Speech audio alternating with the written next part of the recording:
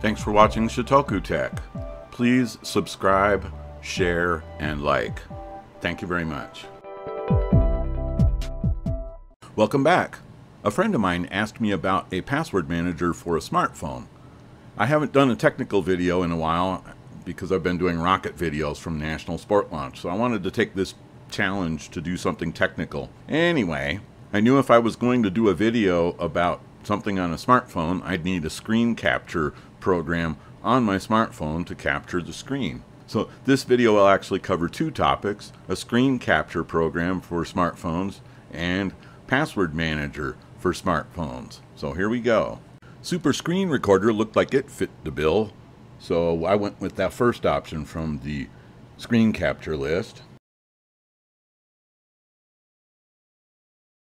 Number 4 on the list of password managers had the best description out of all of them: KeePass2Android.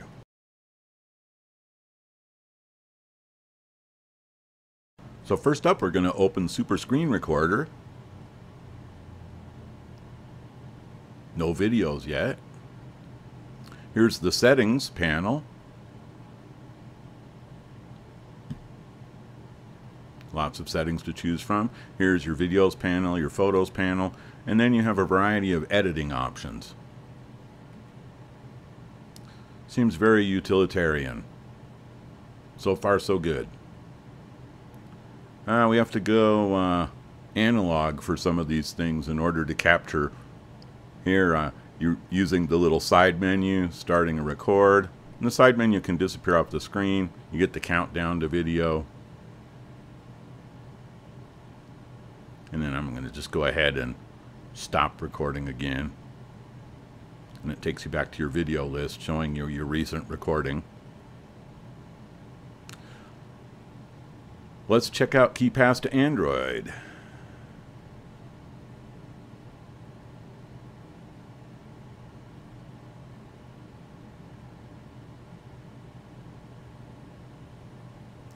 And when we open it up, you see it can't be captured on the screen. So there's a security feature for you right there. Your passwords can't be scalped. So we had to go analog again. Here you see several categories to add entries to. I've created this entry here. Now I click the little eyeball on the upper right to show you the password. No, that's not really my password, but let's see how this works. So I clicked on the URL from the entry. It's opening it in Chrome for me. Now I'm going to go ahead and drill into the login section here.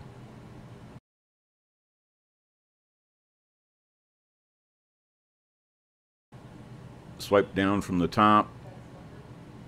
I get the copy username. Swipe again. Copy password. And there we go. I'm in. Didn't really need to know my password to get in. Just need to know the password to the password manager.